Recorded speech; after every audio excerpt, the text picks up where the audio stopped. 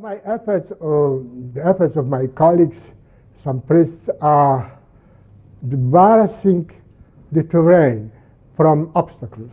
We are combating really the prejudices against the Jewish people, especially on the religious grounds. We are persuaded that the priests are multiplicators of evil and good. And if we win a priest, a parish priest, we win a parish, whole parish, many hundreds, even thousands of people. Always we are touching these subjects.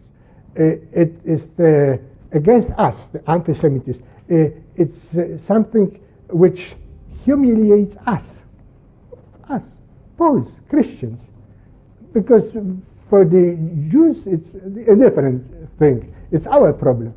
And so, you see, in this way we try to prepare the way for the Jewish life in Poland. We try to show Jewish people as normal people, sinners, saints, clever people, sometimes less clever people, normal people, but with a special vocation in the world, a special vocation for suffering and for teaching about God.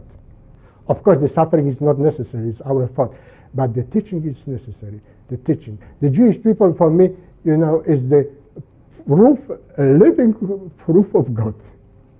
Really. This is the vocation of the Jewish people, because you brought us the 10 Commandments. You brought us the faith in one God. This is the most precious thing for the world, because, you know, we will have the means to survive, but the moral means, this is the most important. Intellectual means, this is more important for the surviving. And I think this faith is very important for the surviving of the human race.